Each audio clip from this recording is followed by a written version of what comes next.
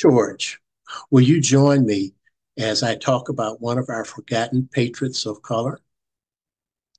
Yes, I will.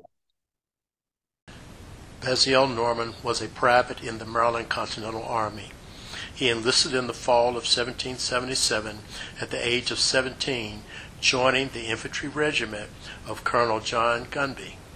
Bazeel was born free in Frederick County, Maryland on July 12, 1760. Bazeel served in many campaigns.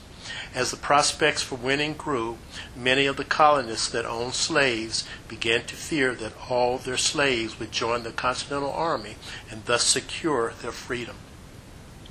Preceding the war, Bazeel had often heard debates about the English colonies separating from England, and the principles of freedom excited him. Quite possibly he thought, as many free mulattoes at that time did, that all the slaves in the English colonies would be free if the Americans won independence. At the onset of the war, General Washington had declared freedom for any slave that fought with the Americans. Bazeel was discharged from military service in 1781 and returned to his home in Maryland.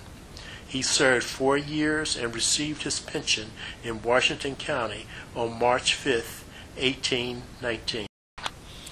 This is just one of the more than 5,000 patriots of color who served in a variety of capacities during the Revolutionary War era. There are many stories and records of their heroic contributions.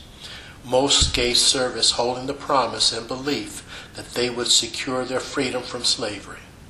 Unfortunately, these alleged truths were mostly not held. Stay tuned for the story of the next forgotten patriot of color during the Revolutionary War period.